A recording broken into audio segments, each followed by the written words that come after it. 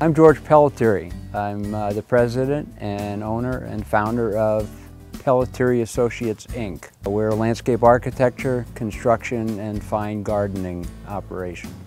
We started the company in 1983. On this particular project, space is very, very limited. With a house this size, you can imagine the amount of subcontractors that are here on a daily basis. There's times where the mini track is the only thing we were able to even move around with. We've done everything. We start with the permitting on the front end, continue through the design. We cite along with the architect where the house goes, where the driveway is. We build the hardscape, patios, outdoor kitchen area. We work along the shoreline for vegetative restoration, planting native species. Everything outside the building is our work. Larger track machines are used for grading and also moving the large stone. We're using it to carry the stone from the road in. We're using the excavator to dig and prep all the beds and then all the stonework. And the track machine, small track loader, we're using in the tight spaces. It will take upwards of 8 crew members to complete this project. Without the equipment, we would have to have several more people. And safety-wise, this is doing all the hard lifting. We don't have back problems. The MT85 is invaluable to us.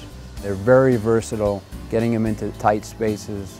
We had woodland paths going through a park area. There was no other machine that would be able to do that, and added significantly. We had an auger on it for planting. We had forks moving in stone benches and plant material. We had the bucket moving in all the material to smooth out the pathways. So that accessibility and versatility is key.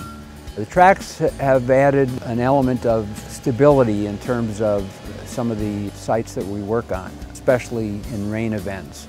The rubber-tired machines can really make a mess. The track machines always go through no problem.